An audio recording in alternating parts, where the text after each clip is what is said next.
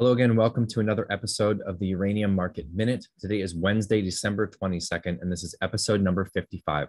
My name is Justin Hune. I'm your host. I'm the founder and publisher of the Uranium Insider Pro newsletter, the only investing newsletter that focuses solely on uranium and publishes on a regular monthly basis. Thank you so much for tuning in. Really been appreciating all of the comments and support on YouTube and on Twitter. If you do enjoy these videos, please like this video, subscribe to the channel, hit the notification bell. You will get a notification whenever we publish a new episode, which is just about every day.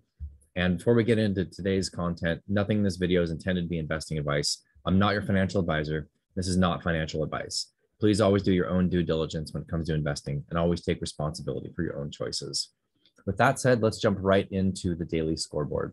Spot price of uranium today coming in at 42.87 mid-market, basically unchanged from yesterday. You can hear a pin drop in the market, especially in the spot market. Very, very quiet. SPUT remains out of the spot market. They did not raise any new capital, did not buy any further pounds of uranium. They're still sitting on 26.8 million in cash, and their discount to NAV did shrink a bit yesterday with a pretty strong day in the uranium markets, although in relatively low volume. They came in at minus 3.4% as of the open today. Shares generally a little bit weaker today, but a lot of the gains from yesterday being held. It's nice to see. Looks like a sideways low volume chop is going to be expected still. To reiterate, they have acquired 23 million pounds since the 17th of August when their ATM went live. They've raised almost $1 billion. They have 3.5 billion total allocation in the existing ATM. Turning to the sector equity ETFs on yesterday, URA reported 190,000 shares of redemptions. URNM reported none, no change in outstanding shares. That's mandated selling of $3.2 million. Really not that much. The data tends to lag by a couple of days. We've mentioned that before. Again, there have been some redemptions. Primarily, there's been more redemptions coming from URNM than URA, interestingly enough. But considering the pullback, it's been relatively small amount of redemptions, maybe 50, 60 million in selling total coming from the ETFs over this last month, which, that's sizable, but it really is definitely not what primarily drove that sell-off, in my opinion. The combined AUMs did jump yesterday by almost $100 million, thanks to a strong day for the shares. The combined AUM now sits just under $2 billion between URA and URNM. Turning to the markets and trading action, let's go ahead and take a look at the shares and the charts. Starting off with URA, selling off about 1.5% today so far. We've got another few hours of trading left in the day, another 2 hours or so, actually.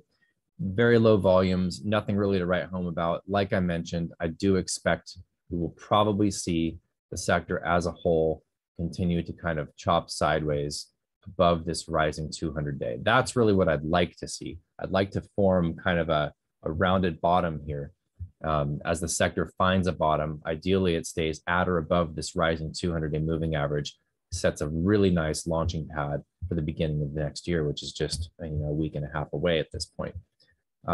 Again, we've seen, an overall trend of volume falling, right? As we've seen the shares sell off on lower volume. That is what we want to see. And we want to see the opposite when things are moving up. This is kind of a broader trend that we're looking at with these very roughly drawn trend lines here. But for the most part, that's what we're talking about. We're talking about cycles. Whether it's a move that happens over a day or a week or even multiple months, we want to see rising volumes on the way up, declining volumes on the way down. And ideally, we do continue to see this sideways chop on low volume, which is what I'm expecting in a quiet market for the next week and a half. Sprott Physical Uranium Trust actually up 1.6% today with the spot price flat. So we're actually getting closer to trading at their net asset value. It's been a while. Again, I would expect this to kind of chop around in a range until the new year, and that's when we can see new funds allocated to gain new exposure for the 2022 year. Did have one mailbag question come through YouTube yesterday. This came from KI2500. Says, if there is a limit to the spot price that utilities can pay, what will then be the purpose of SPUT in the future? So, well, first of all, there isn't a limit to what utilities can pay in terms of the spot price. The example that I gave yesterday, and I believe I repeated that maybe a week ago, in terms of the contracts that we're hearing about that were signed from an Asian utility with an entity in Kazakhstan. We actually don't know if that was Kazatomprom. It could have been one of the JVs in Kazakhstan. It could have been CGN. It could have been Uranium One. It could have been Urano. But of course, it could have been Kazatomprom. Excuse me. Basically, there's no limit to what they can pay. When they sign these contracts, the reason that they might put a ceiling price for the market reference or spot reference portion of the contract is essentially to protect the utility that's contracting, right? So it does two things. It gives the producer exposure to the spot price with far greater upside to the current price or even the projected future price, right? So as far as the price reporters go right now, we see a spot price of 43 bucks a pound. We see a term price of 43, 44, 45. If you go out 5 years, it's right around the mid 40s. Why are they signing a contract with a ceiling price of $78? Well, it's because both entities expect the price to go much, much higher. In fact, utility expects the price to even surpass that, hence that ceiling. They're saying 5 years out, 6 years out, the later part of that contract, they are not going to be willing to pay more than that price. So they're essentially accepting that the price is going much higher, and that's where we're going to cap it at. Now, that was just one contract and one example of one contract. Contract can look like a lot of different things. But to answer the second half of the question, which is what is the point of SPUT? The point of SPUT is to be an accumulator of physical pounds, essentially thinning out the market further, and to bring value to shareholders by holding this physical commodity the same way they do with their platinum and gold, platinum, palladium, their gold and their silver trusts, right? It's holding the physical metals. It's a way for investors to gain exposure to the pure commodity. It's exactly the purpose of this trust.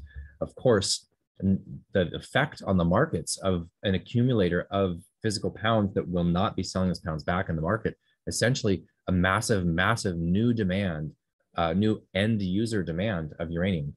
So the purpose really from an investment standpoint is to tighten the market and to accumulate, excess pounds that are in the market, because the physical funds really are not and haven't really been a core part of the thesis in terms of supply and demand fundamentals. The supply and demand fundamentals are based on the actual, production of uranium and the secondary supply of uranium and the expected contracting cycle for utilities and looking out into the future and seeing a major gap between supply and demand. That's kind of the obvious thesis. And the financialization that has come into the sector really is kind of this bonus, this gravy on top for the investing community.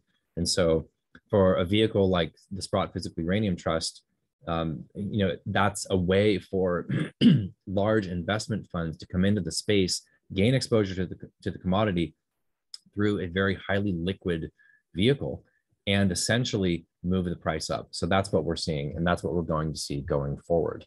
I also just wanted to make a quick note on, I do believe that a number of people got shaken out in this past few months, right? Especially this past 4 to 6 weeks.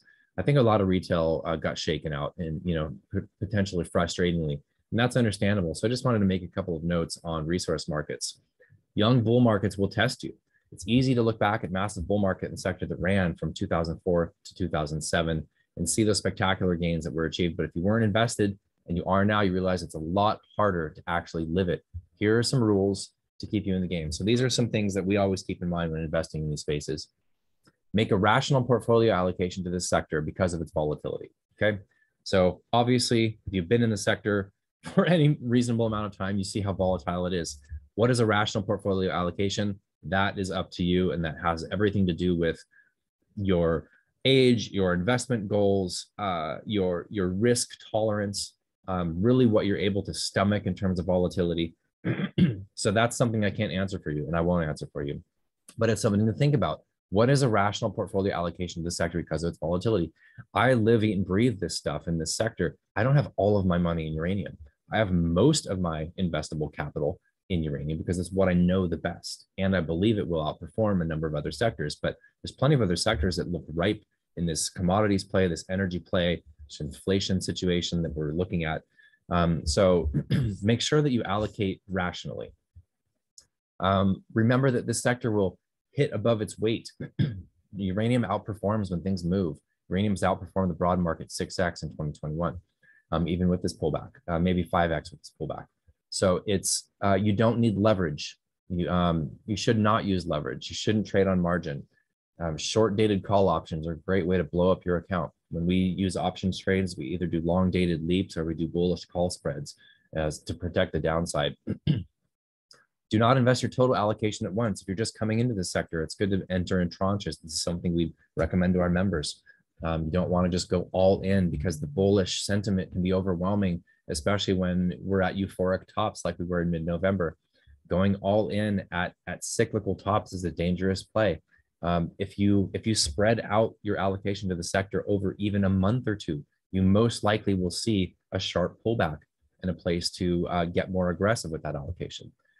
Do not become overinvested in any one name. Pay attention to your weightings. That should be obvious. A lot of investors, a lot of retail investors that don't necessarily have a lot of experience will get really excited about a particular company. They'll come into Twitter with fist bumping gifs. They'll think that the management is just the second coming of Christ, whatever it might be. You never want to over allocate to a single company because you have individual company risks that if you are over allocated to that company and there's a change in the jurisdiction, if that particular management sells a ton of their insider holdings, whatever it might be, right? There's always a catalyst that could hit this individual company, positive or negative. And again, know yourself, investment amounts that are within your comfort zone.